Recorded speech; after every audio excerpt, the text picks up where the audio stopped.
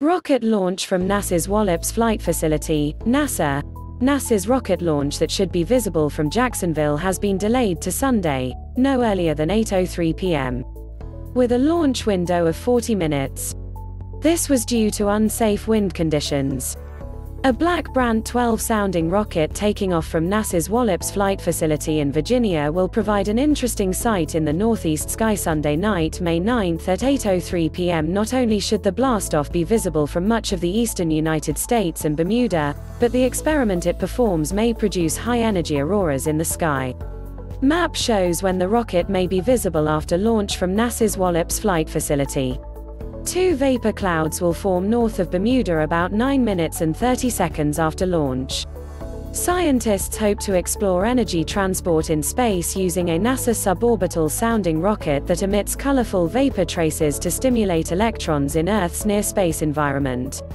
The barium vapor clouds emitted from the rocket's payload will generate a magnetic field perturbation that could energize electrons. NASA insists the barium vapor is not harmful to the environment or public health.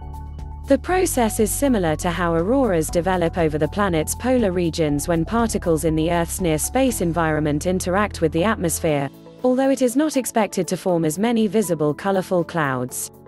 NASA mission, called Kinet-X, is designed to study a very fundamental problem in space plasmas, namely, how energy and momentum are transported between different regions of space that are magnetically connected. Live coverage of the mission will be available on the Wallops IBM video site, previously Ustream, beginning at 7:40 p.m. on launch day. Launch status updates can be found on the Wallops Facebook and Twitter sites. Click here to read more. Copyright 2021 by WJXT News 4 Jax, all rights reserved. About the author, Mark Collins. After covering the weather from every corner of Florida and doing marine research in the Gulf, Mark Collins settled in Jacksonville to forecast weather for the First Coast.